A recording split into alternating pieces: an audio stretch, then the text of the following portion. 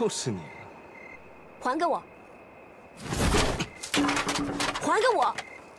什么东西啊？你说这个？嗯，我珠子呢？你先还我。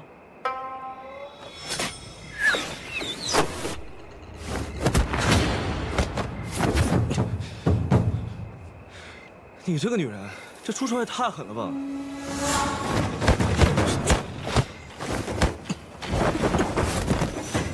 等等，姓裴的，我知道泰森的下落。你怎么知道？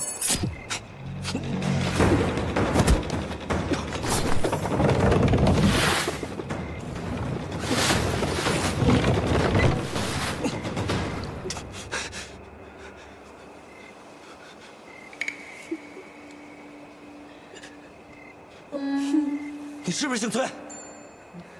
我为什么要告诉你啊？嗯？人呢？怎么洗个脚，这半晌还没回来呢？哼！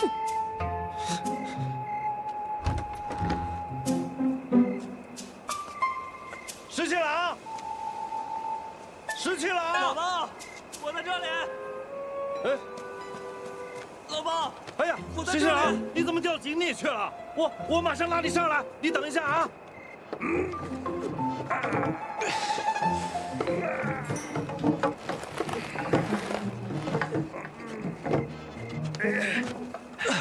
你没事吧，石七郎？哎，我说你洗个脚，怎么洗到井里去了呀？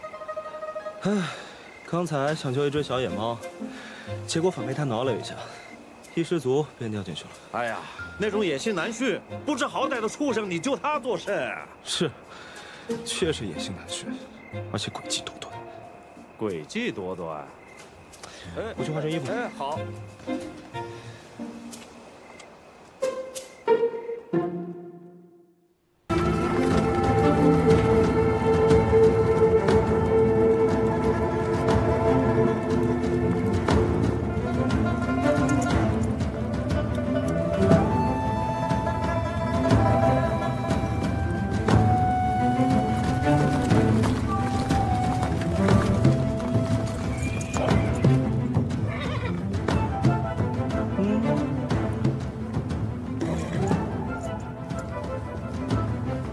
石七郎，你说这崔家军的人会向咱们开口吗？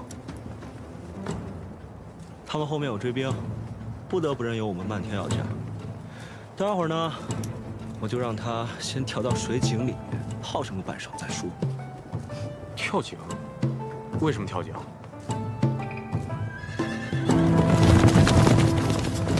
撤！小伟，怎么办？只怕郭直率军追上来了。 咱们有粮在手，他们镇西军可不舍得我们落入敌手。此刻就等着我们开口求他，然后漫天开价，好跟我们谈条件呢。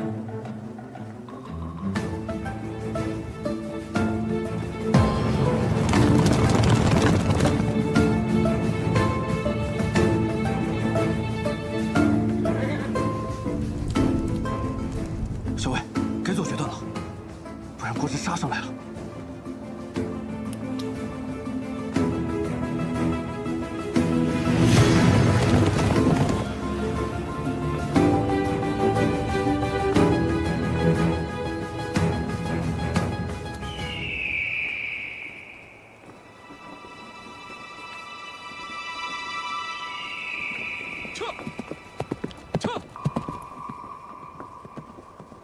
小伟，大军到了，是咱们崔家军到了。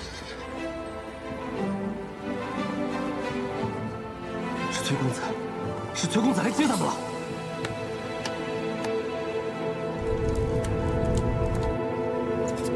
走。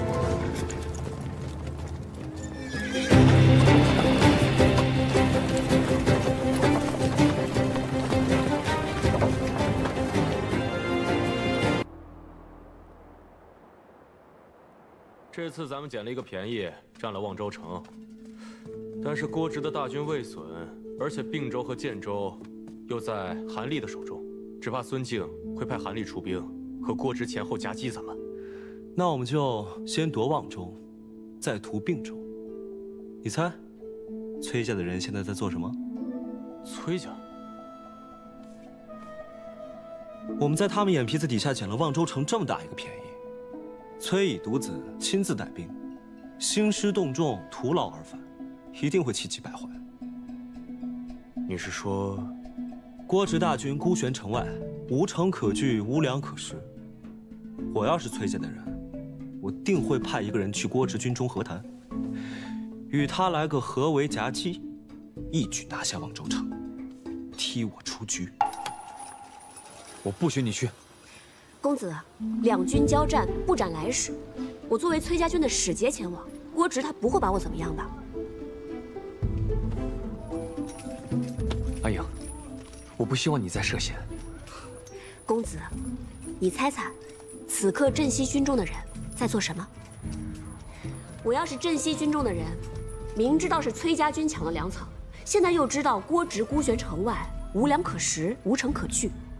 肯定想着去郭直军中与他和谈，给他好处，再跟他商量一起合围夹击我们崔家军，好夺回粮草。那咱就来个先下手为强。不，明修栈道，暗度陈仓。我出城与郭直和谈，待我到了郭直军中，崔家人自然会考量一下，到底是与我为敌划算呢，还是与我先结盟，收拾了郭直划算？那你怎么知道？ 姓崔的一定会派人和郭直谈判呢。自战乱一起，崔乙就野心勃勃地派大军南下，可见是一个绝不失机的聪明人。这么一大块饼，他会放过吗？我打算明修栈道，暗度陈仓。等我到了郭直的军中，想必那镇西军也定然会派出要紧人物。我猜测，8成是那个姓裴的亲自出面。等借了郭直的地盘，我再和镇西军的人面谈就是。 但据你所言，对方不是难缠得很吗？所以才要借郭直的地盘。对方未显诚意，肯定也是只待亲卫。到时候有郭直大军环绕，即便他想耍什么花样，也很难施展。但是我觉得还是太危险了。你据守城池，我出城和郭直谈。当然是小裴将军去啊。我呢，就在家里写一封手书，再印上我们平叛元帅的大印。 以示我们的诚意。又打算拿你这个萝卜自己嗑一个呀？反正郭直和崔家人没有见过我的帅印。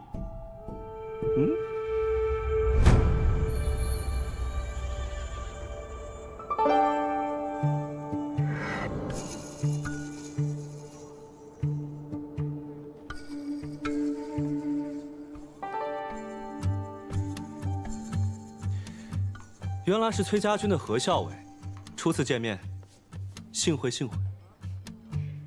原来是镇西军的小裴将军，令尊裴将军镇守边陲多年，威名赫赫，久仰久仰。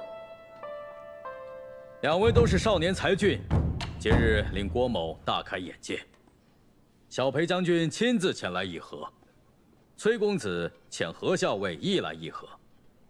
郭某真是受宠若惊，诚惶诚恐，既怕辜负了小裴将军的一番美意，又怕令崔公子不悦，在下实在是难为得很呐。郭将军外道了。郭将军客气了。不如这样吧，咱们三方各遣一人来一场赛马，若是我的人赢了。 请二位各答应我一个条件，若是二位的人谁赢了，那我就先和谁谈。不知二位意下如何？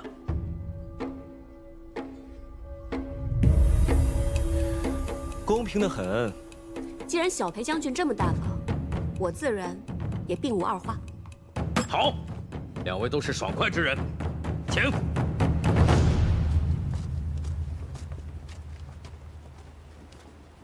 将军，全力以赴。是。长儿，小心谨慎。是。你这匹马不错啊。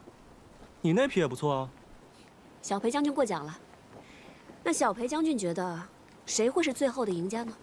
未曾比试，焉知鹿死谁手啊？哦。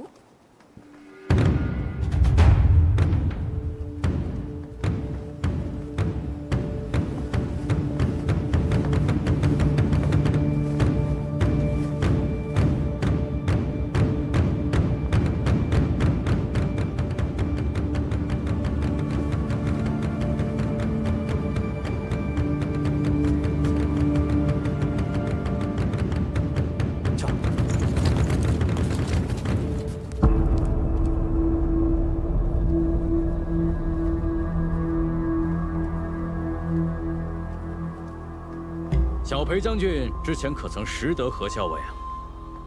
不曾。令尊当年在虎牙关受过重伤，后来每逢阴雨便会旧伤发作，酸痛难忍。不知近些年可曾好些？多谢将军问候。家父所受旧伤有数处，肋下那道剑伤最为凶险。虽然这么多年一直在军中，但是悉心调养，已经好得多了。 如此便好。不限兵刃，点到为止，勿伤性命。夺旗之后，谁先返回此处，将小旗插入此圈，是赢家。出发！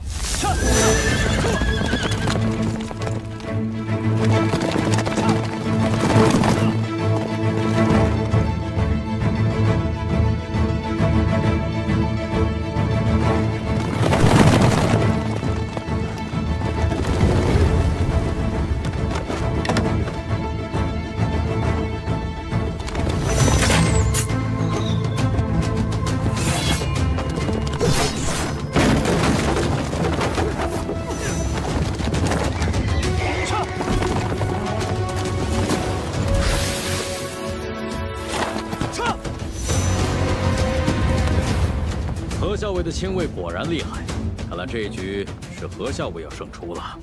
哪里？此人乃是我们崔公子的亲卫，公子派我出使，特意派遣他来照拂一二。再说了，终局未至，岂能轻言输赢呢？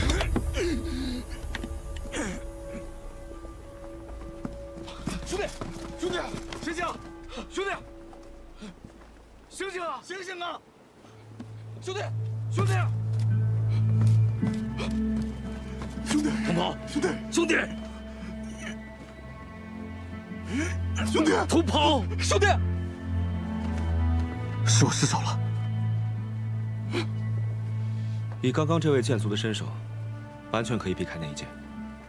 他求胜心切，所以不曾闪避。此人忠勇，令我等钦佩。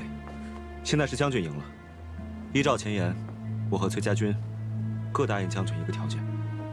还请郭将军直言。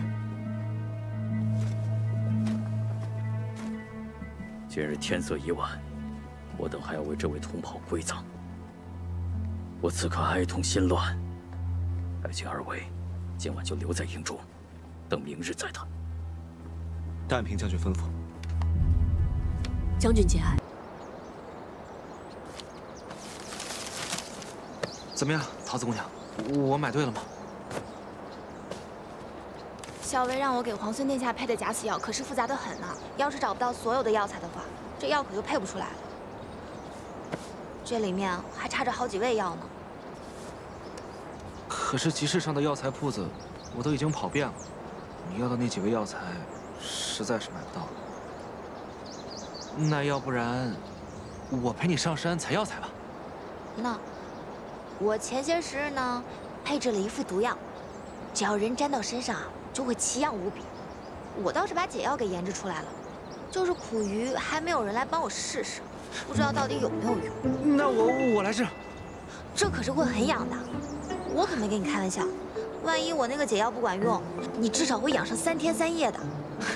没关系，桃子姑娘，我相信你。行，那就这样。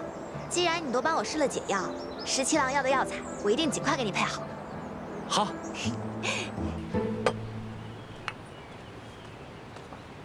知道你爱吃甜的，来尝尝这糖彩酥。这是在哪家铺子买的呀？这不是买的，顾小姐刚送过来的。哦，是她特意给你做的？当然不是了，阿元、老鲍他们都有。我想起来你爱吃，才特意拿过来给你。尝一口。放这吧，我一会儿再吃。行吧。对了，跟京都的人都联络妥了，现在万事俱备，只欠东风。药在桃子那里，还没配好。我知道，我让长耳天天跟着他，看能帮上什么忙。你让谢长耳给桃子帮忙，我看别是添乱才好。添乱也好啊，省得他总在你旁边，我都怕他拿毒针刺我。好好的，他干嘛拿毒针刺你啊？因为呀，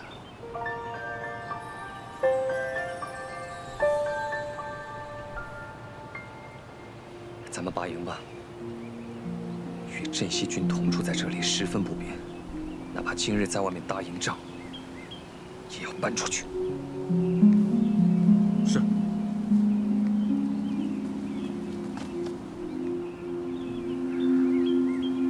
哦，我突然想起来了，我们家公子啊最爱吃这个点心了，我现在就给公子送去。哎，我特意给你拿的点心，你怎么送别人呢？那不也是别人送给你，你才拿来给我的呀？哎，哎，哎，哎！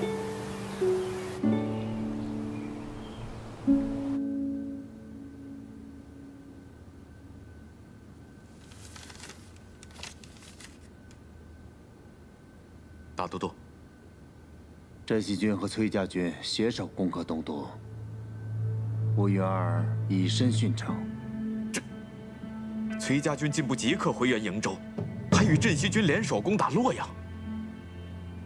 崔毅的儿子崔林，看到往日的形势，就知道他十分沉得住气。彼时的战局，倘若是我也定会先攻洛阳，再救瀛州。可洛阳城池坚固，粮草充足，福元儿只需坚守不出，镇西军和崔家军便是士众10倍，也绝无可能在短短时间破城。而且福元儿乃是沙场宿将，又岂会败于2个小儿之手？此战失利，是我用人之错。此次洛阳之失，倒是给我提了个醒。强敌不过是外力，真正能摧垮自身的，往往是内力。这西长京看似固若金汤，恐怕已有漏洞。臣这便着人去查京都各世家，严防其与逆军暗中勾连。暗中勾连之人，又岂止在世家呀？石七郎，崔家军拔营了。什么？拔营？对。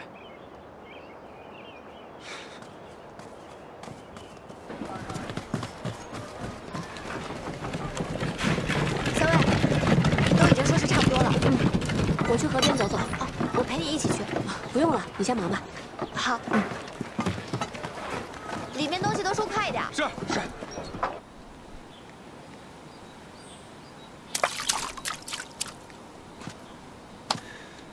怎么说都不说一声，就突然要拔营搬出城了？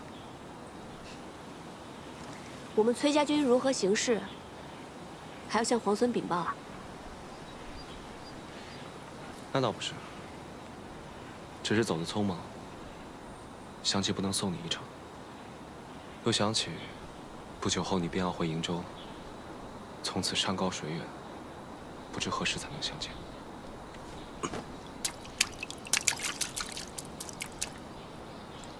那我答应你，等我回瀛州之前，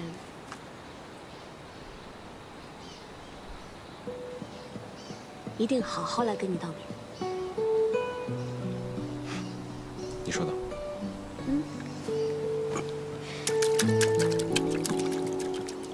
这是怎么打的呀？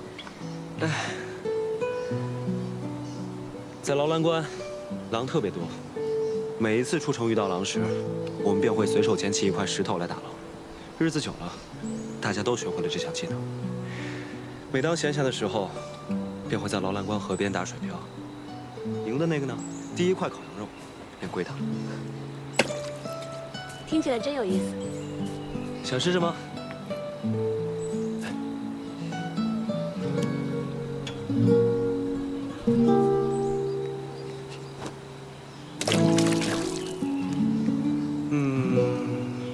不够远，我教你。我教你，拿着。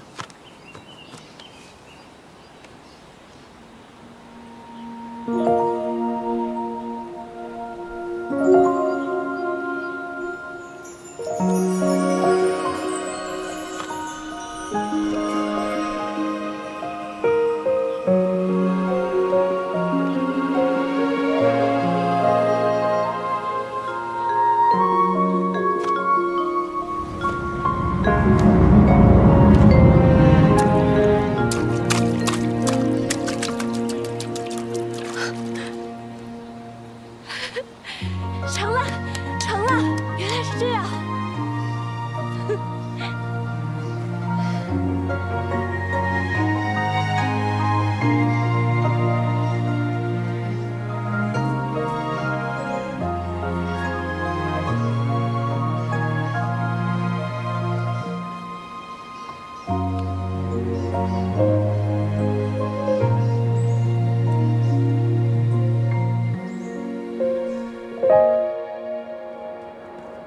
17郎，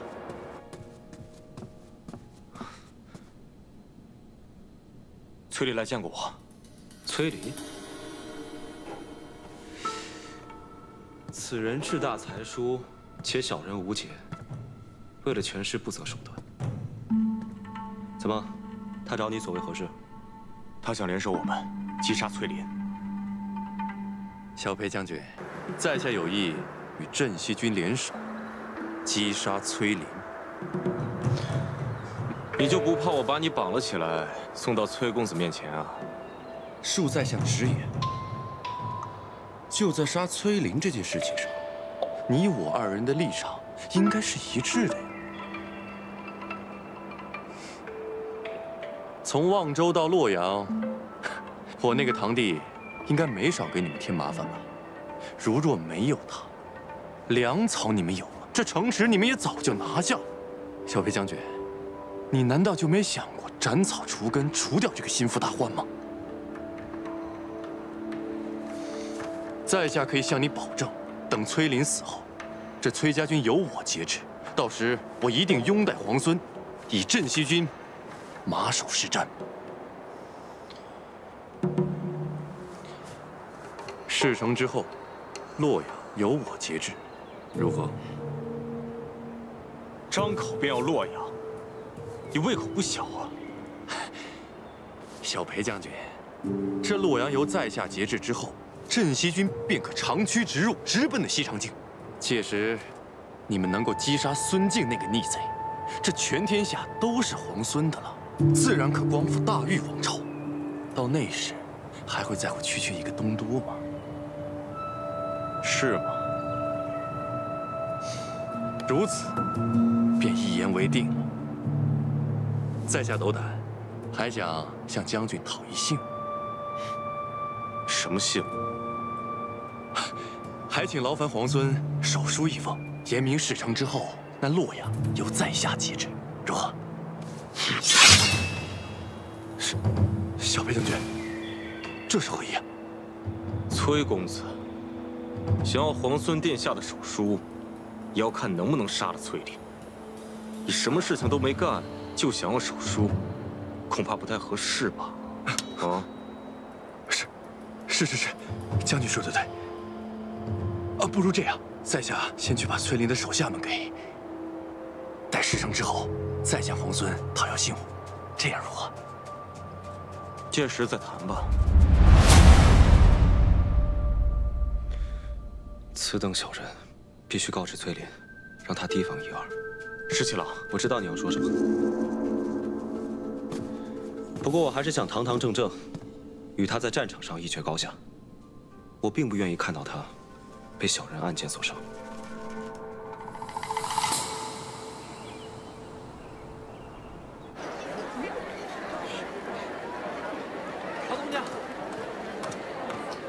桃子姑娘，这个是十七郎给何校尉的。还有这个，这是我给你的。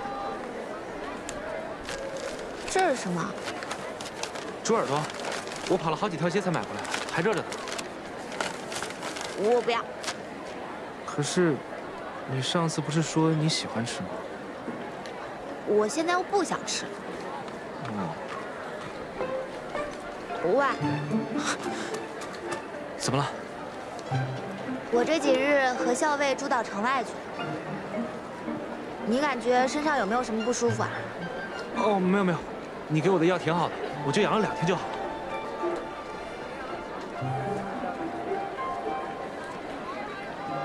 那，这个给你，每日涂3次，这回的药包管灵验。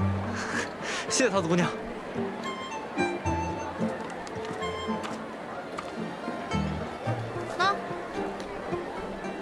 什么呀？猪耳朵呀，本姑娘忽然又想吃了。给。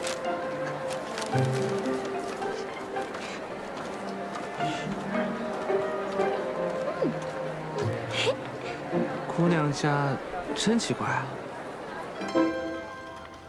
校尉，皇孙殿下的信。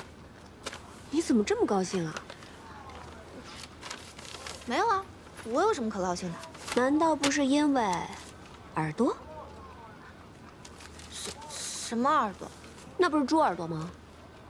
校尉，取笑我，我不给你吃了。阿莹，闻得崔家军中有叛者，欲谋崔公子性命，恐有利害阴谋。你与公子左右多加留意，有别后珍重。从今日起，再增加1支亲卫保护公子。此去瀛州，行军路途复杂，务必要保护好公子的安全。是，属下这就去办。阿莹，怎么忽然想起来要增加我的护卫了？公子，收到线报，崔离欲对公子不利，我军即将拔营，公子的安危必然是重中之重。阿莹，不用担心我，连番行军辛苦，你本来思虑就多，应当要好好保重。为公子考量是我的本分。行。桃子，帮我把这封信交给谢长耳。怎么了？你最近总是取笑我，我不给你送信。你这是不想送信呢，还是不想接谢长耳啊？哦，要是后者的话呢，这样，我在信上呢再添上一句，告诉他们以后送信就让老鲍来，免得惹我们桃子姑娘不高兴。哎，你看你，那他们都是一丘之貉，谁送不都一样？哦，我来吧。那你早去早回啊，可别欺负耳朵。谁欺负他了？哼，嘴硬。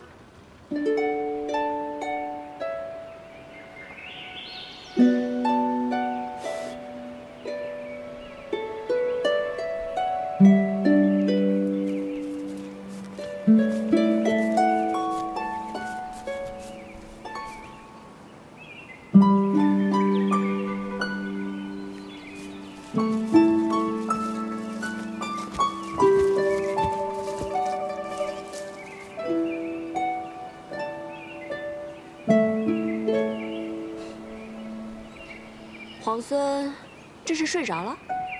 可校尉要再不来，我怕我要睡到晚上才行了。沐天席地，十七郎真是到哪儿都能自在逍遥啊！自是因为此刻清风为善，草木为香呢。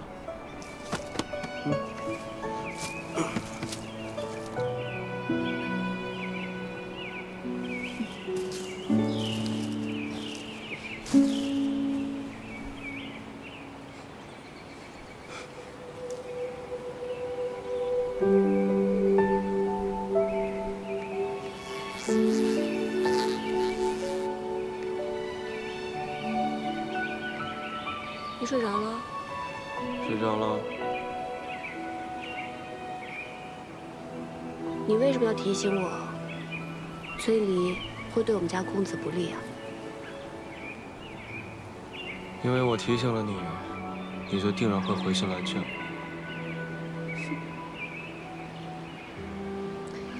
若是我偏偏就不约你见面呢？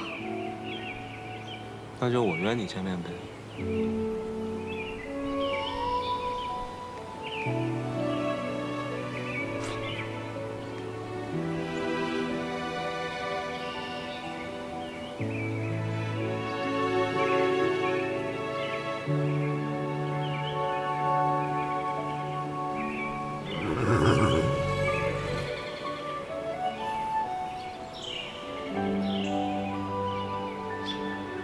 我要回瀛州了，答应过你，要和你好好告别。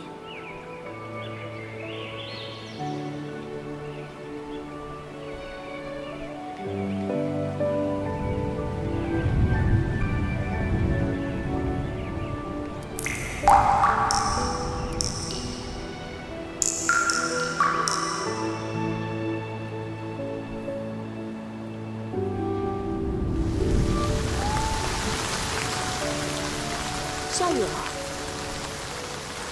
带你去个地方。好啊。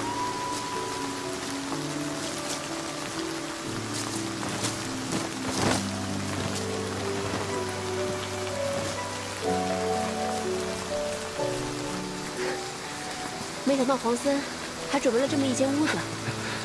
那是自然。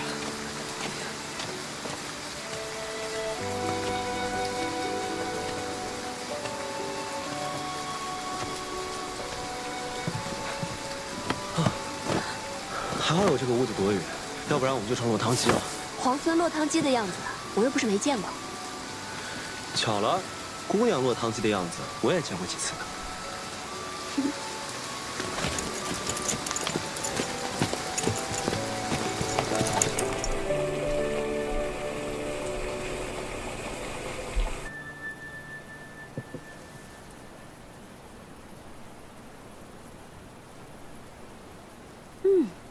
清香沁人，入口微苦，别有一番风味。这是竹叶茶吗？没错。民间呢，常以竹叶为煎，代做茶饮。皇孙的身份如此贵重，却对乡间生活了若指掌。人生在世呢，身份什么的最不值得一提。贵为天子又如何？还不是一碗饭，一瓯茶。我倒觉得在这里当个田舍翁，活得更痛快些。但你有没有想过，若是天子无道，田舍翁们流离失所，就连粗茶淡饭也成了奢望，还谈何痛快呢？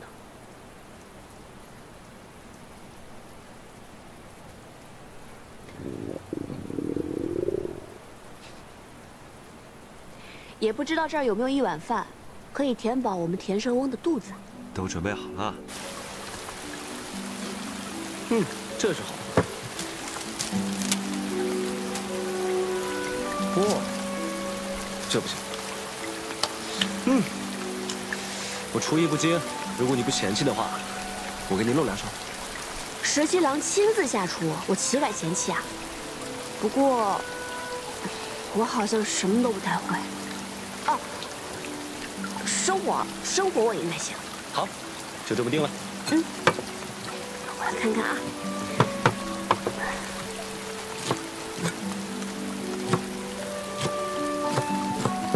没想到皇孙准备了这么周全的食材。我怕你肚子饿呀。哇，你还真的会烧菜啊？这有什么的？我们在劳兰关，洗衣、打猎、缝纫、做饭，不都是自己来吗？那你在劳兰关的时候，没有带侍婢吗？我要带侍婢的话，与我在京都王府里的生活有什么分别啊？身为皇孙，却不喜欢王府锦衣玉食的生活，倒是有趣啊。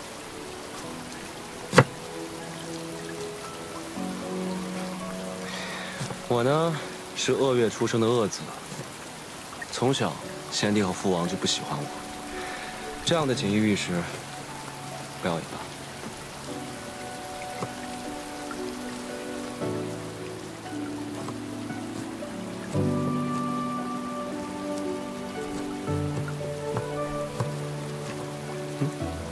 拉风箱烧火呀。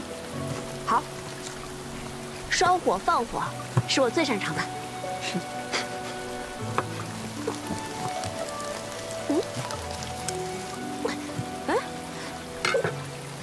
拉香烧火呢，也要讲究技巧的，要慢慢的这样推进去，再慢慢拉出来，慢慢推进去拉出来。还有呢，我试试。火候很讲究的，可不能忽大忽小，这样炒出来的菜就不好吃了。放心吧。来。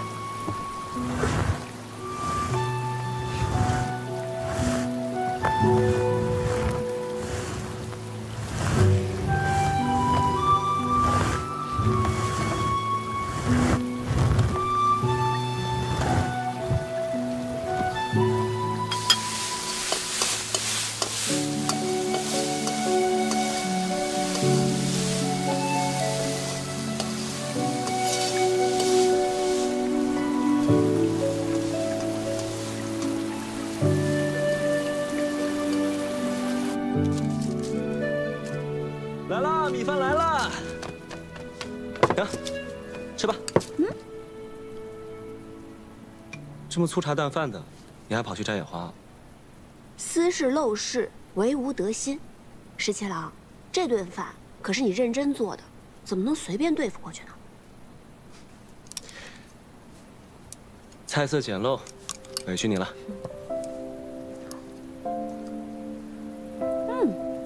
如何？好吃。那你就多吃点。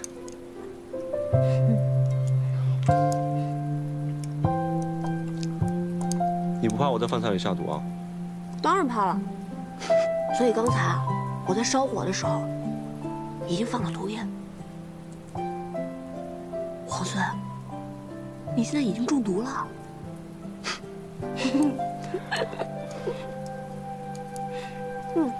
这个好吃。这才是我拿手的。这个你再多吃一点。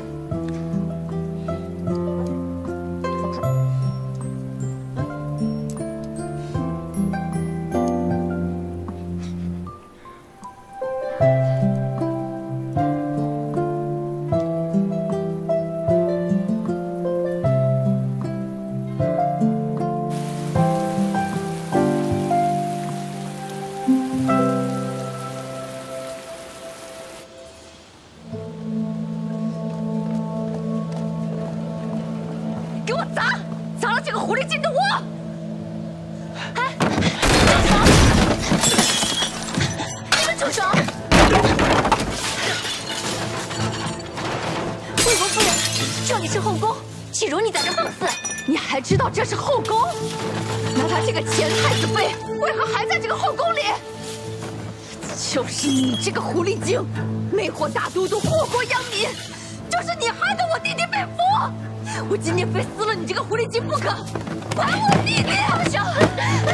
我杀了你！你混为大都督，还我弟弟！我今天非杀了你不可！大都督到！你放开我！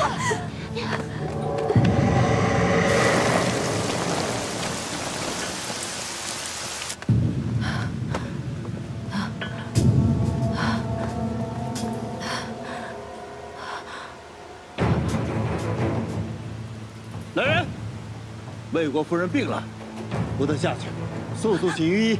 是。大都督，哎，放开大都督，大都督，给我退下！大都督，如何？你受伤了？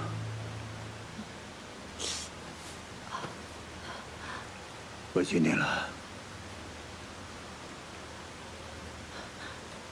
切不委屈，我早知道就会有今日，怎会委屈？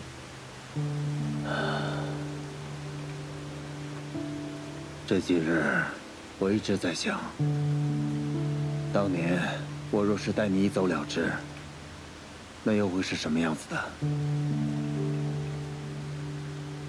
想当初，我在城外的十里长亭，足足等了你1日，直到太阳落山，也没见你来，我就知道你再也不会来了。虽然当时我已经被选做了太子妃，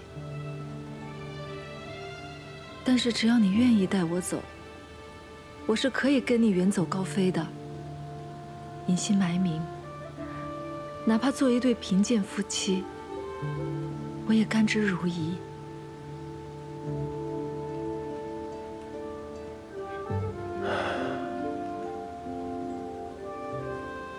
是我辜负了你。不，我也知道，你上有高堂老母，下有弱弟幼妹。若你真的带我一走了之，那就是满门抄斩的大罪。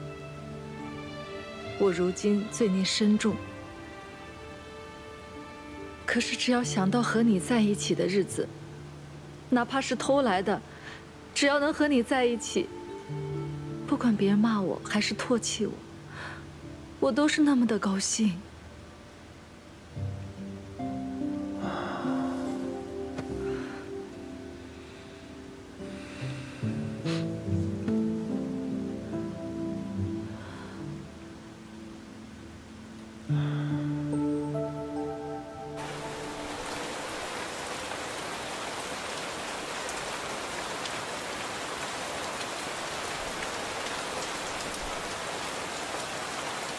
韩将军，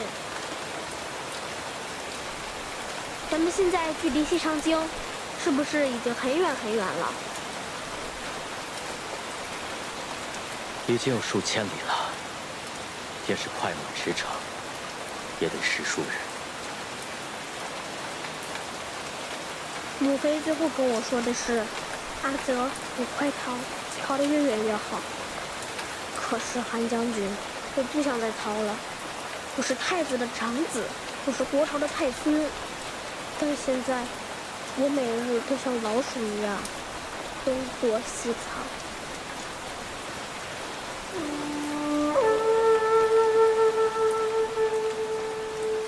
臣给殿下讲过韩信将军的故事，也讲过越王勾践的故事。殿下如今是避险，忍辱负重，才能有将来收复河山的一日。那日你说镇西军统帅李密是我实际堂兄，镇西军已经从劳兰关一直杀到了望州。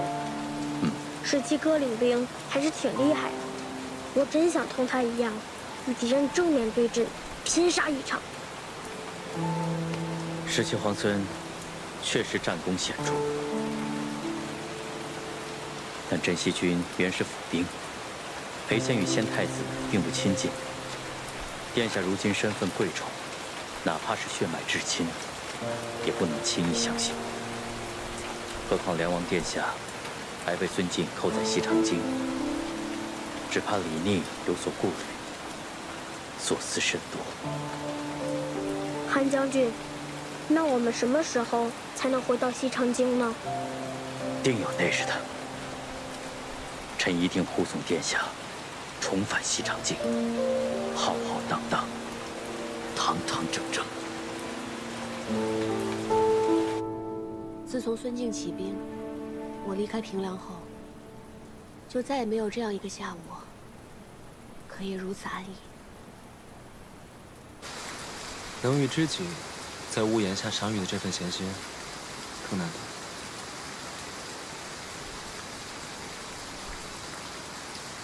前几日，我还做梦回到劳兰关，打了一头特别肥的黄羊，正烤着呢，梦就醒了。我很好奇，劳兰关真的有那么好吗？值得你如此念兹在兹？行无辙迹，居无是路，岂不快意？日后，我邀你同我一起去劳兰关，你可愿意？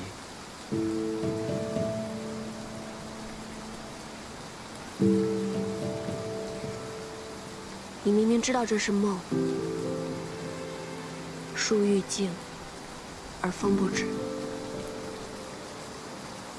十七郎，你以如今的身份，还能抛开一切，重回边塞，过那样的生活吗？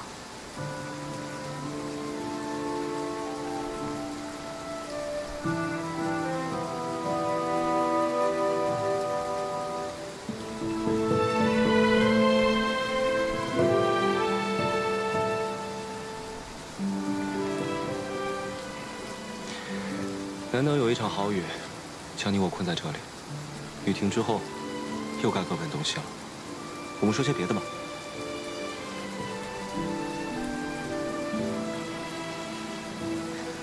好，那就说说你吧。你小的时候是不是特别顽皮呀？何止顽皮，简直顽劣。我父王打我的藤条都不知道断了多少根呢。看来梁王殿下这番苦心管教，这收效却是甚微啊。我倒不怕挨打，我就怕念叨。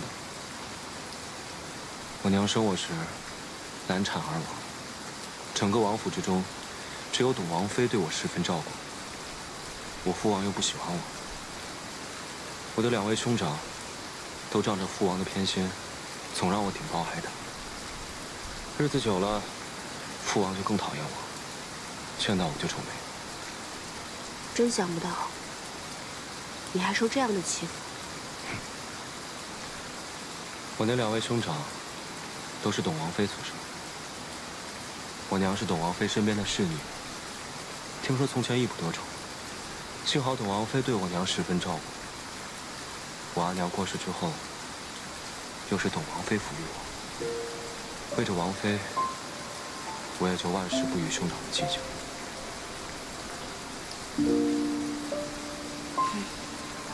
你是一个心善的人，别人对你好1分，你便也10分报之。后来，董王妃病故了，我在家中了无牵挂，也厌倦了在京都的生活。我宁可戍边保家卫国。于是我就想了一个法子，去了劳兰关。我走的那天，我父王跟兄长们都特别高兴，只有奶娘一个人流着眼泪送我。奶娘呢？现在还在王府吗？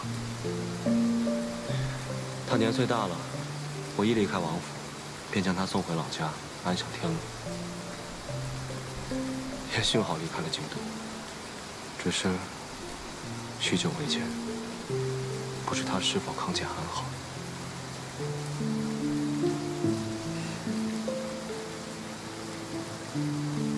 还能有记挂着的人，就不会觉得孤独。我阿娘也去世很久了，我都已经快记不得她的样子，但每次想到她，都觉得她在陪着我，我也不会觉得孤单。你小时候是什么样的人？我真想象不出来。我猜，你一定是个人小鬼大、难缠至极的吧？我从小是被当成男孩子养大的，读书练武，和其他的男孩没有差别。男孩子学什么，我就要比他们学得更好。都是你爹娘逼你的？不，是我自愿的。我是女儿身，志向与男儿无异，本就该付出更多努力。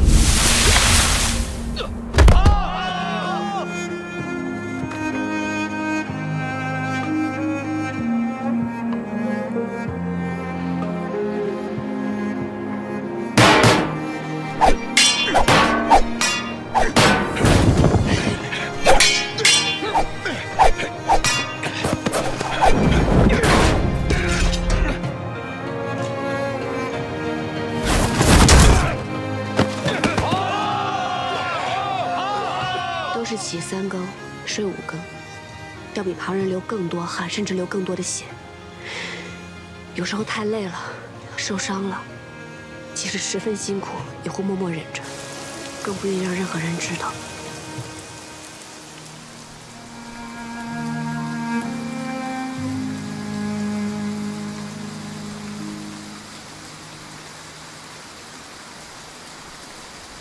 在想什么？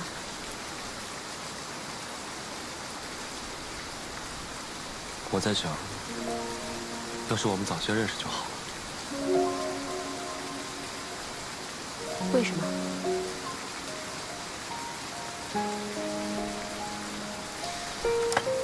这样我们就能一起练武，一起读书，一起打仗，闲来无事，还能像这样聊聊天。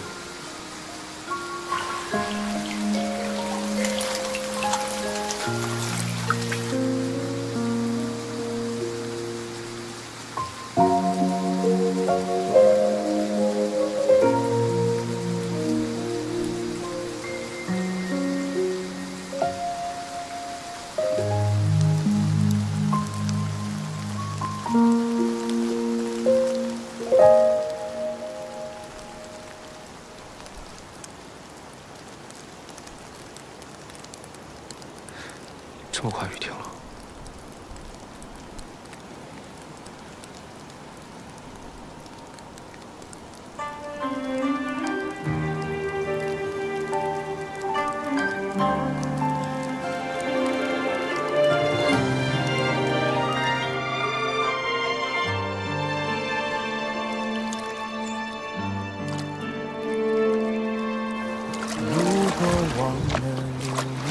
回去吧。 好。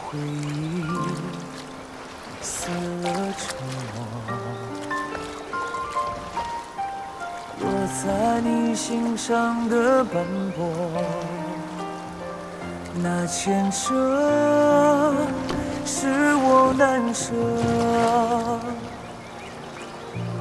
如果思念不曾遗落，却念着回到最初。 宿命曾有过的温热，多想为你留着。如果还记得我们曾承诺过，从此爱上我也要为你活着，沿着记忆。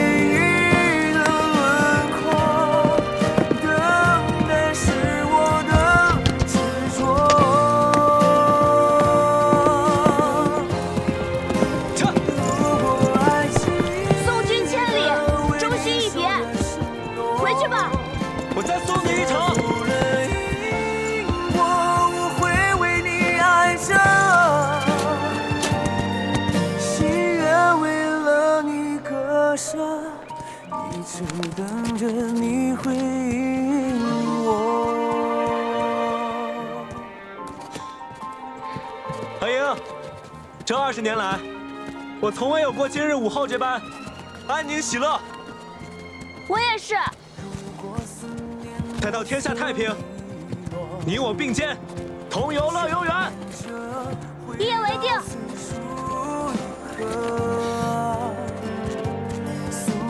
曾有过的温热，多想为你留着。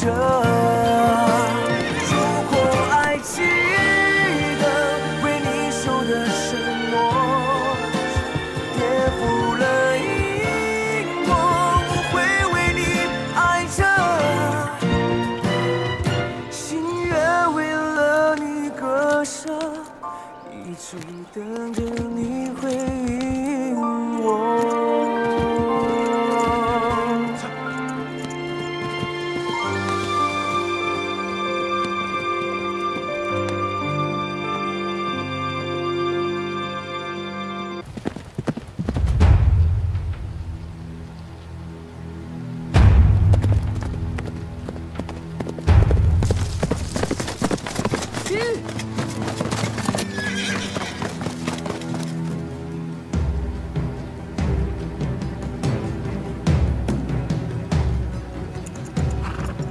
崔离，为何拿我？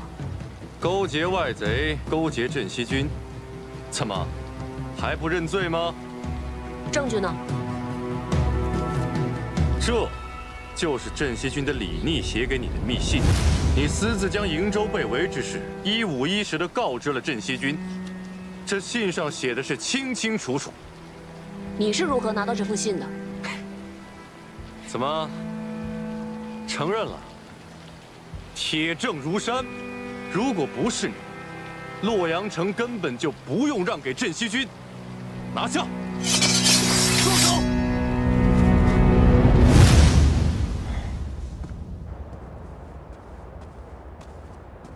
十七郎，你可算回来了。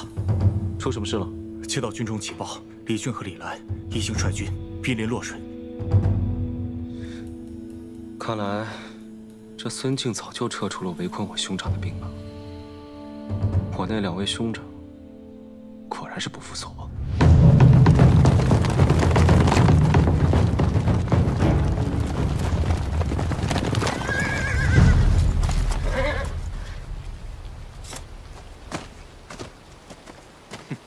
你这是干什么？阿林，你来的正好。我早就怀疑，这个何校尉和镇西军的李逆有私交，就是他泄露了不少我们的军纪，这就是证据。就是这个何校尉，将我们瀛州被围之事泄露了出去，这洛阳城我们才不得不拱手相让啊！这何校尉如果不死，如何对得起那些浴血沙场的将士？阿林，哥哥知道你心软，这件事，为兄给你担了，不让你烦心。来人呐！住手！崔离，这封信是桃子手抄的，公子也知道这件事。何校尉近日在军中发现有异动，将此事禀明我之后，刻意写了这封信作为诱饵，只是为了看看谁会上钩。你这是设计陷害我！信在我屋子里，若不是你存了害人之心，派人去窃取，又为何会到你手上？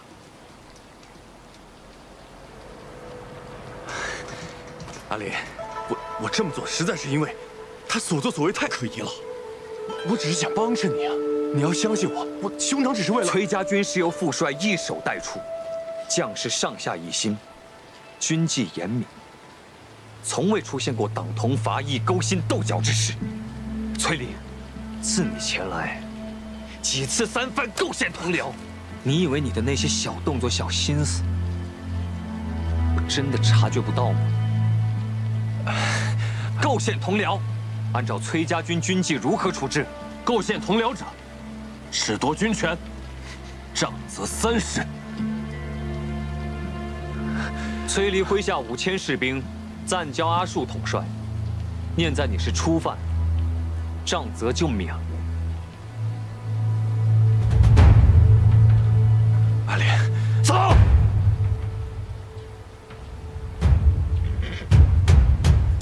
这次啊，借机收回了崔离的兵权，想必如今他也翻不出什么浪花来了。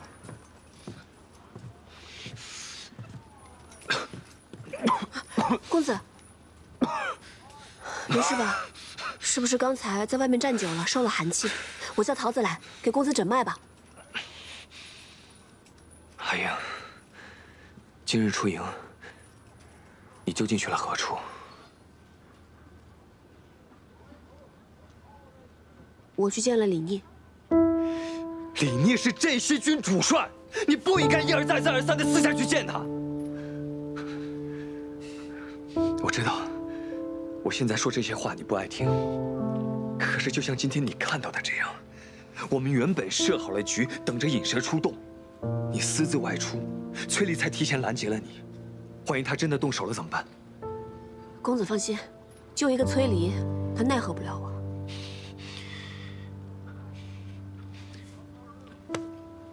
哎呀，我知道你胸有成竹，可是刀剑无眼啊！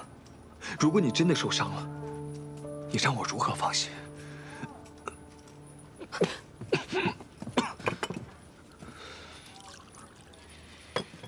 公子，快，先喝杯茶，快喝。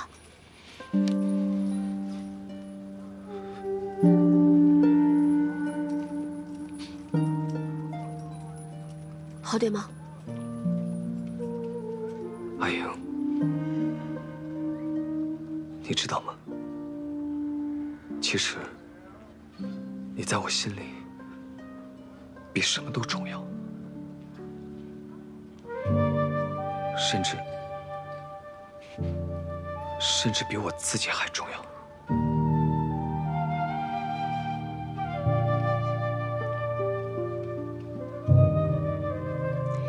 你我从小一起长大，我一直都把你当作兄长看待，所以于我而言，你也很重要。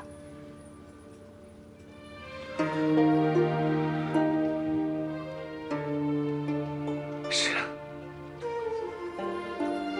你我情同兄妹，说这些话，反倒生分了。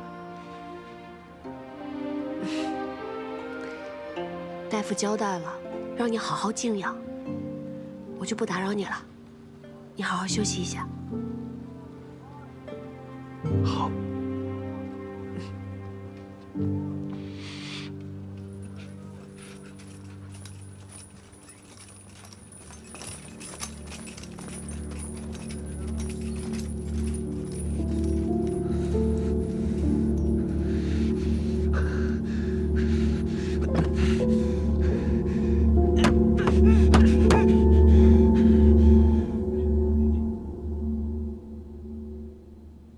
最迟明日，李俊和李来就会率军抵达洛阳。他们二位向来是志大才疏，又嫉妒你的战功赫赫，此次前来必定是来意不善。石七郎，拿个主意吧。既然兄长们都来了，那我们就走吧，把这个洛阳城让给他们便是。把洛阳城让给他们？洛阳是咱们辛辛苦苦打下来的，而且又以3城换崔家军退出洛阳，现在就要拱手相让吗？兄长们驻守洛阳城也是一样的，兵贵神速，咱们就去统关。那怎么能一样呢？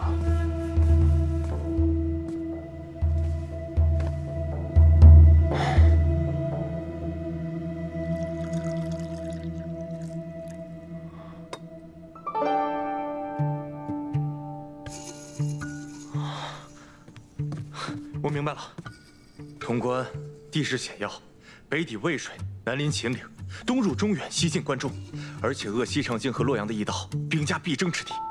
孙敬一定想不到咱们会放弃洛阳，打他个措手不及。拿了潼关，就犹如扼住了西长京的咽喉，距离攻破西长京也就不远了。哎呀，这样最好了。只要潼关在我们手上，他们二位就算是有所作为，也是进无可攻，退无可守。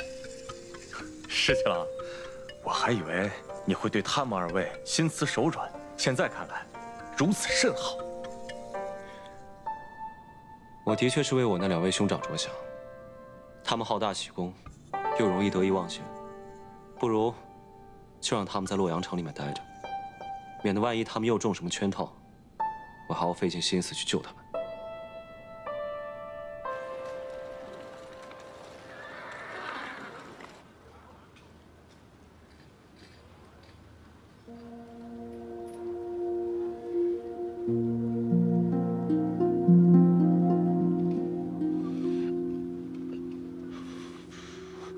公子，你醒了。何校尉呢？啊，他昨晚都在自己的营帐中，未曾出去。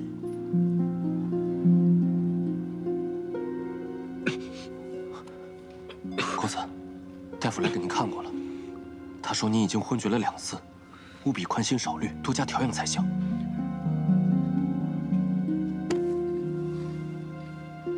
我知道您心里还放不下何校尉。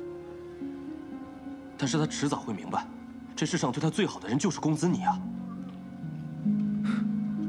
他那样聪明，我对他好，他自然能感受得到。那公子你更该放宽心了。校尉他并不是知恩不报的人，昨日您不顾生病去救他，他看在眼里，定会感动的。可是我偏偏想要的，从来都不是他的感动和回报。三郎，你别再喝了，你一夜未眠，只怕有损身体呀。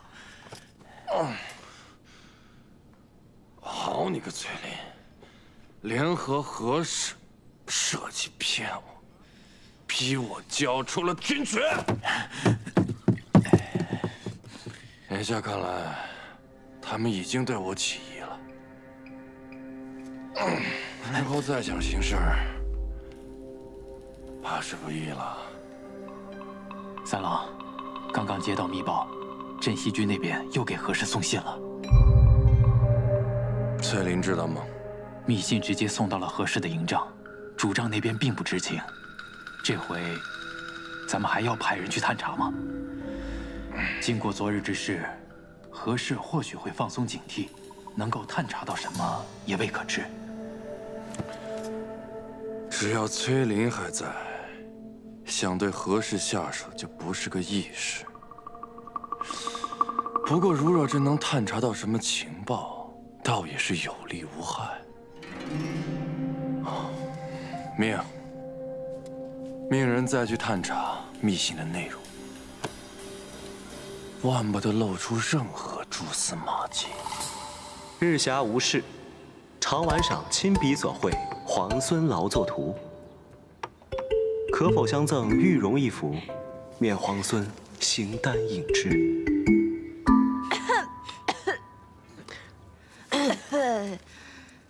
哎，校尉，你不回信啊？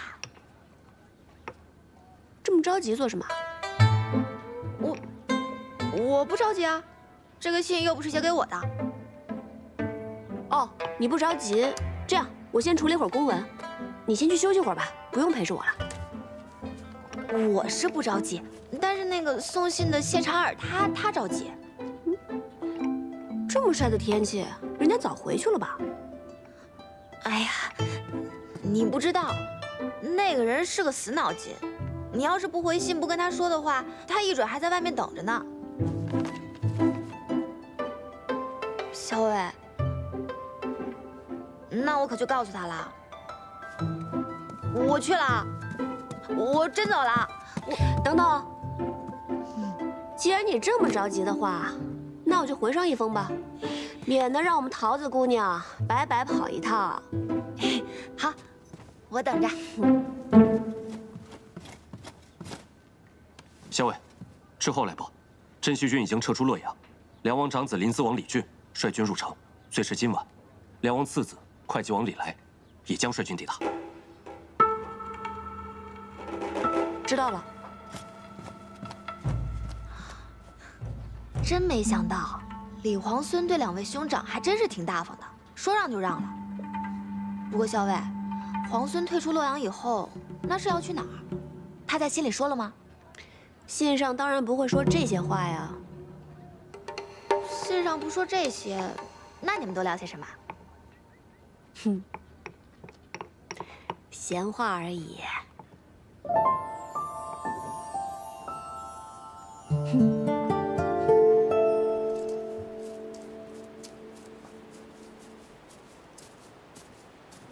哎，桃子姑娘，那，这是我们校尉回给皇孙的信。多谢桃子姑娘，那我先走了。啊？你这就走了？那不然呢？那这什么？这是本姑娘亲自调配的金疮药，外面可是买不到的。我想着你平常行军打仗的，总会有些磕磕碰碰的时候，你用了这个，保证好得快。谢谢桃子姑娘，你真好。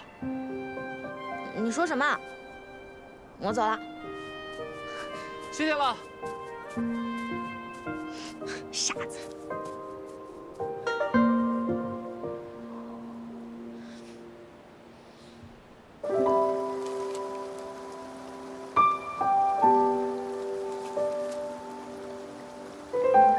昨夜宿于郊野，仰头月色如洗，即可手摘星辰。前日于东都朱雀街购入干果，其味甚佳，嚼之如碎玲珑，可伴漫漫长夜，与君共赏。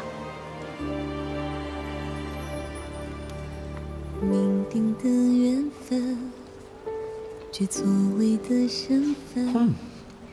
干果与果脯同食，风味果然颇佳。前人竟单啖干果、果脯，今尝二者同食，滋味有趣。只属于你我这满天的缤纷。你是最初的期待，心亮起来。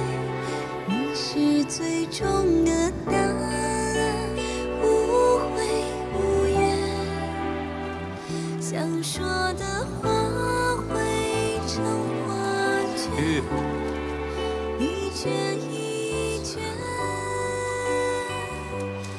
今晨跃马过水涧，闻香而去，见野桂一株。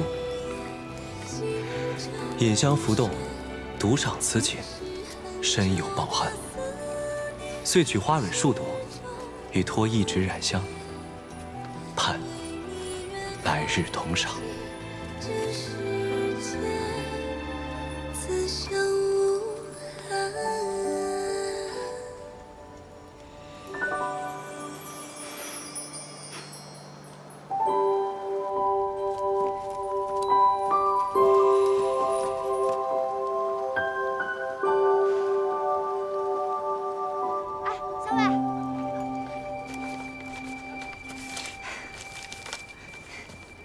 小魏，找了你半天，原来你在这儿。怎么了？也没什么，就是想问问你，今天还写回信吗？又是怕那个谢长耳着急啦？不是，我跟他约好了，以洛阳为界，在那儿互相传递书信。以洛阳为界？这是你的主意，还是谢长耳的主意啊？那只耳朵说是他家17郎的主意，约在洛阳，免得行军途中互相找人不便嘛。这个谢长耳在两军之间送信，只要记住他抵达的时辰，再测算出马匹脚程的速度，就很容易猜出镇西军现下行至何处。啊，这个李皇孙也太狡猾了。小伟，也就是你。能猜得出他那些弯弯绕绕的心思和用意。那这么说，我也很狡猾了？不是，你那是聪慧。那还写回信吗？还不知道。哎，这个怎么会不知道呢？写不写回信？就是不知道。写不写回信？写一个。有人进去了。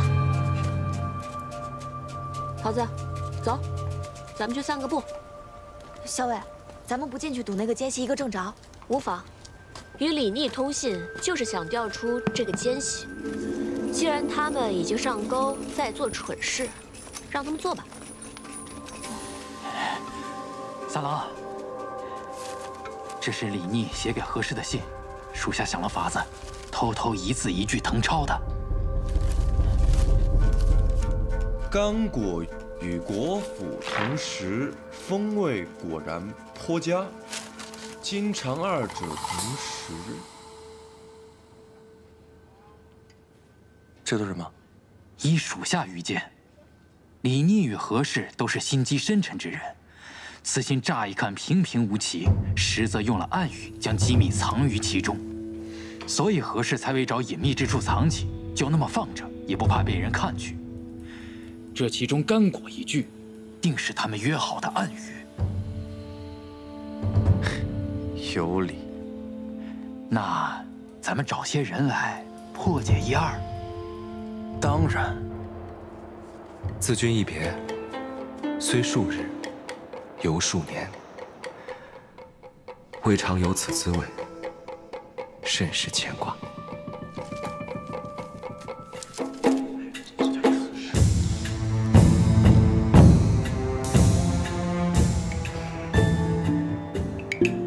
时，见水中蛙甚肥美，捕食鱼之，烤而食之。熄火后过剩，略有焦糊。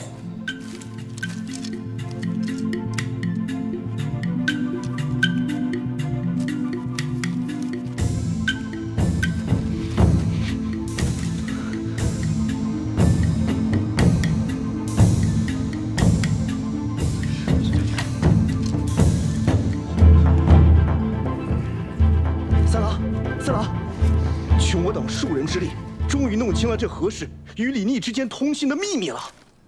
说，皇孙李逆自出劳兰关，最擅长的便是长途奇袭、声东击西。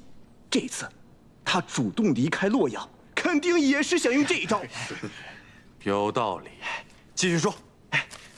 三郎，请看，这封信是何氏最新收到的。捕食鱼之，这在水中，不是指目标宿在湖边吗？十字分拆，不正是指合而为之吗？那这湖边的目标是？我军今日不是恰巧经过湖泊，如今宿在湖边吗？如无意外，今日有时，那镇西军定会派人与何氏里应外合，偷袭我军。三郎，不如现在就把此事告知主帅。到时候来个守株待兔，只要击溃了镇西军，那可真是天大的功劳啊！是啊，功劳你个头啊！三郎息怒，我问你，现在谁人不知道他李逆正在猛攻潼关？他如何能够分身来袭击我们？现在有事已经过了，他李逆人呢？说！三郎，废！这群废！滚！都给我滚！是，属下告退。这是从何处取来的？崔立一直派人紧盯着何校尉，偷偷抄录他的信件。我是从崔立处取得的抄件。不过校尉明明发现了崔离的所作所为，却并未追究。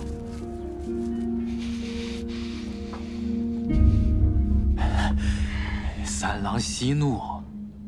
属下忽然想到一件要紧的事：上一次何氏以信件为饵设计咱们，如今回想起来，时机很巧，恰好是在你去见了裴元之后。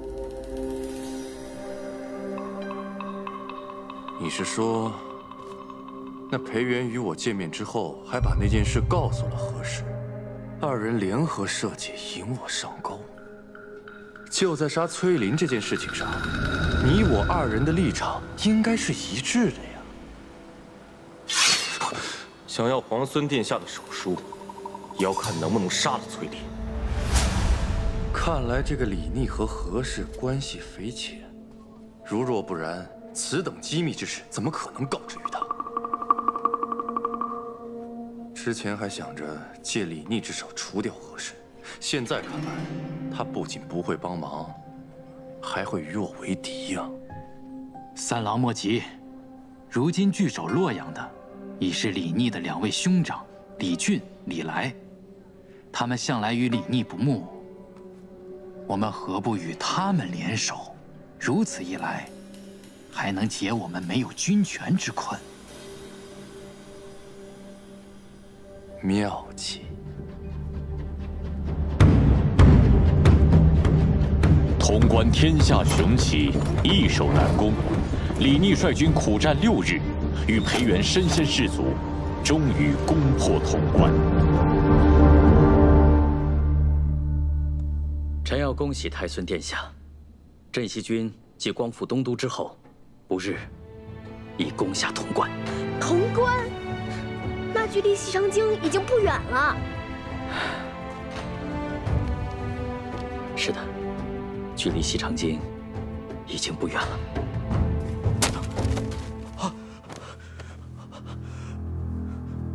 李逆不与兄长相争，直接放弃了洛阳。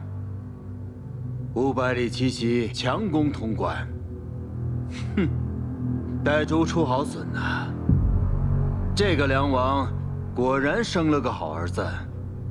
也罢，梁王的3个儿子现在已经到了左近了，他这个做父亲的在京中耽搁已久，也该给儿子们写封信了。走。哎，石七郎，战事如何？坐。如今大局已定，穷寇莫追。你呢？怎么样？我这个呀，皮外伤。好啊，咱们熬了这么长时间，终于把潼关给咬下来了。我听我爹说，潼关号称第一锁要，开国100年来没有任何一支军队可以把它攻克。以后在国朝史书上，咱们镇西军也可以留下一笔了。如今攻守易势，你呢？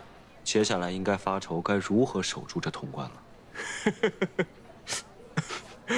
石七郎，这世上哪有第2个镇西军，哪有第2个石七郎呢？那这世上也没有第2个勇猛无比的裴元了。哎，别这样说啊！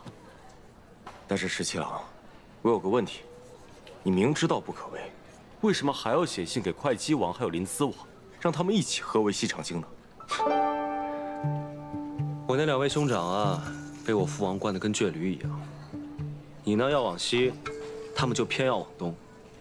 我不希望在当头这个时候，他们为了抢功劳，擅自出兵闯祸。当然要给他们写封信约他们合围。这样一来，他们肯定不会听我的，自然也就小小丁丁按兵不动了。所以这叫指东打西，反其道而行。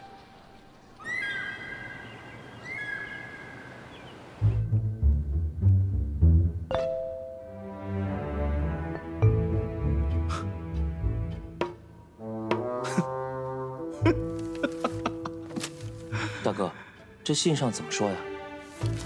你自己看吧。李逆拿下了潼关，竟然让你我2人出兵合围西长京。大哥，他这……李逆仗着自己有攻克潼关之功，竟敢对你我兄长2人那是呼来喝去。大哥，这呼来喝去事小，只是出兵围剿西长京，此事要慎重啊！只怕他是要借我们的兵力，给他做嫁衣啊！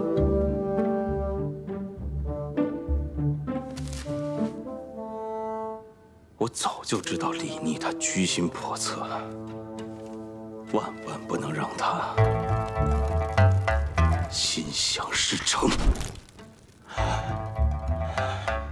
大哥，前2日崔家军的崔离不是派了密使前来吗？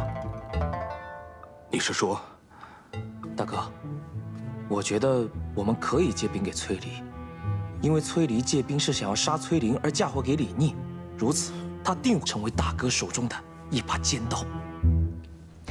公子，回来了，这一路辛苦你了。副帅身体如何？大将军一切都好。只是听闻崔离公子擅自前来，并干涉军务一事，也十分震怒，命我将令牌带回，交给公子。太好了，有了这块令牌，就可以让崔离转回营州，也不必担心他在节外生枝了。那个崔林居然千方百计要到了伯父的手令，命我即刻赶回营州，不得追随大军。好你个崔林，竟然如此忌惮我！千方百计要调走我。三郎息怒，洛阳那边回信了，不如先看看信上怎么说。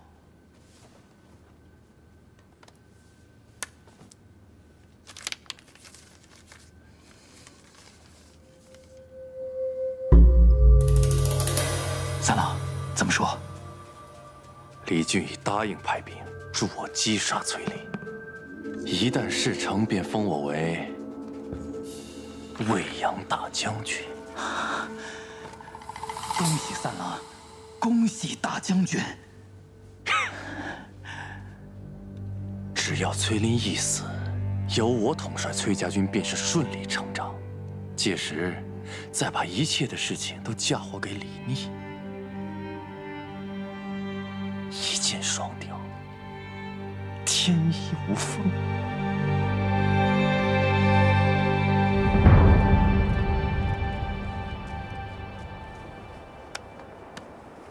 难怪攻进来这么费劲啊！你看看这城墙，再看看这两边的山势，真是一夫当关，万夫莫开呀！打下来的时候难，等到攻守易行的时候，就知道这山势雄关都是好处了。可不，牢囊关要有这一半的险要，咱们也用不了这么多人手了。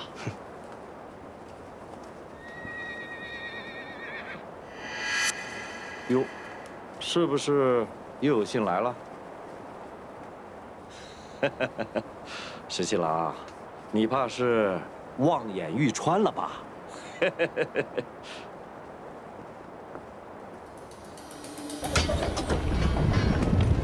报！西城进信使到！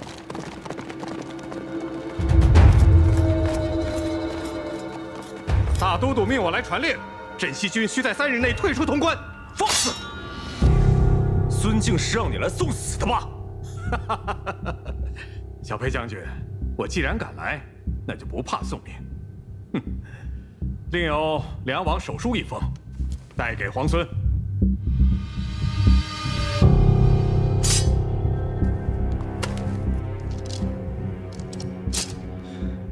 若要是执意不退兵呢？若是不退。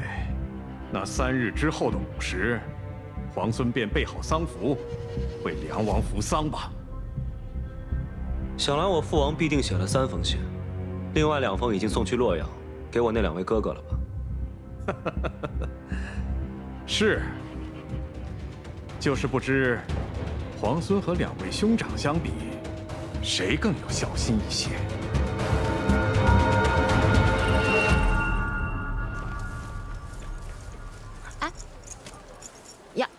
小伟，这干果你还没吃完？此物当时在东都十分盛行，人人都夸赞它好吃，进香采买的人特别多。你就是能记住这些细枝末节啊？原本呢，大家都只吃这干果果仁，校尉偏偏喜欢用它与果脯一起吃。你说这我能不牢牢记住？再说，这果仁确实香脆饱满，甚是好吃。 不过，这一连数日，潼关可是1封信都没来啊！你这是在担忧某个人，还是在担忧潼关呀？小伟，我与你说正经事。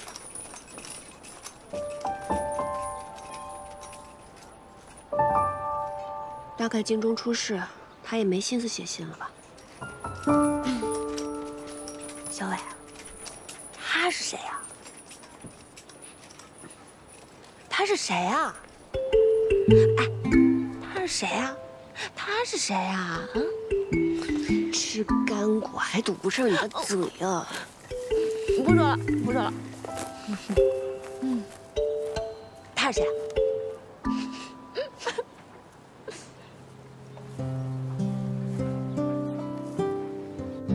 石七郎，洛阳急报，临淄王还有会稽王已经决意率军退出洛阳了。 我的这2位兄长，从小便很孝顺，也不怪我父王一直疼爱他们了。哼，洛阳本来就是他们从你手中占到的便宜，他俩当然不会肉疼。只不过现在，我们就进退两难了。潼关我们是万万不能放手的，如果洛阳一失的话，我军断绝后路。但是那个孙敬他真的是心狠手辣，如果我们不退兵的话，他真的会对梁王殿下动手的。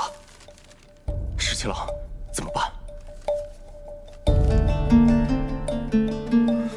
石七郎，我朝天子乃至庶人，纲常伦理，以孝为本。如果我们拒不退兵的话，梁王真的惨遭孙敬杀害，到时候肯定会朝野哗然的。那些旧臣还有秦王之师都会对我们离心离德。石七郎，到底现在该怎么办？小姐，你不能去，你要是去了，岂不是送死？秋翠，你就别拦着我了。我在家中。 本就不得父母宠爱，在并州又险些丧命。若不是皇孙出手相救，我此时恐怕已是一抔黄土。他救我的时候，如同天神一般。彼时我就心想，或许这就是我应遇之人。为了报答他，哪怕粉身碎骨我也愿意。可是小姐，你从小就命苦，如果真的因此送命，只怕连个真正心疼你的人都没有。小姐，我想跟你一起活着回西长京。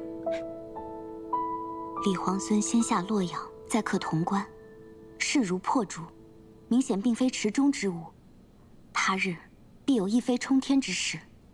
皇孙此人重情重义，若危难之时出手相助，皇孙必会刻骨铭心，涌泉相帮。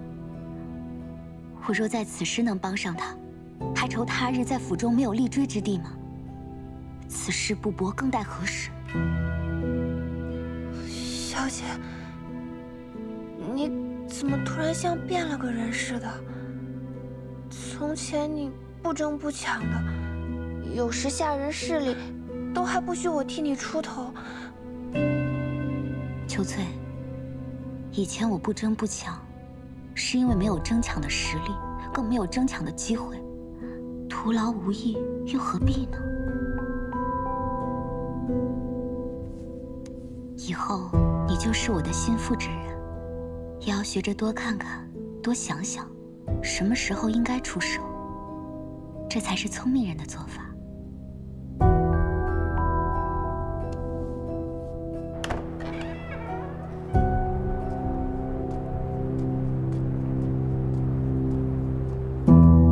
见过将军，见过小裴将军。顾小姐多礼了。婉娘有一桩机密事情，想要与将军商议。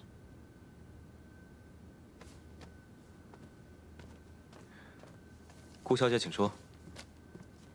婉娘听闻京中孙贼以梁王殿下胁迫将军，婉娘愿赴西长京，待将军设法周旋，救出梁王殿下。你有何计谋？京中旧族世家众多，皆心向着国朝。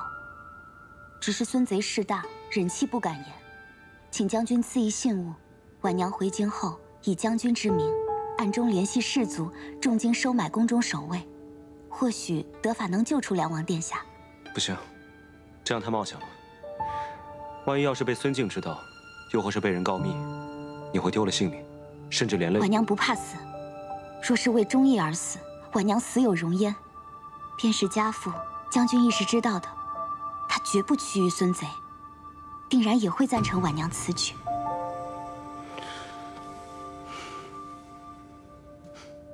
多谢顾小姐忠义之念，京中早有布置，顾小姐放心。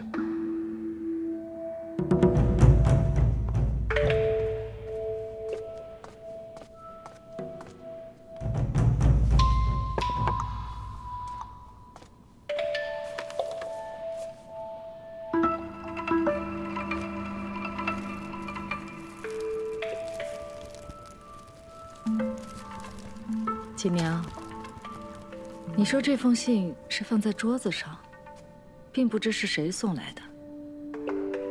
娘娘，会不会是大都督设下的圈套？不像是。这封信尽是阴郁，每一个字都不露其意。可是我也却明白他信中所求何事。我觉得李逆他是想同我联手的。想必他已经策谋良久，终于有把握去救出梁王。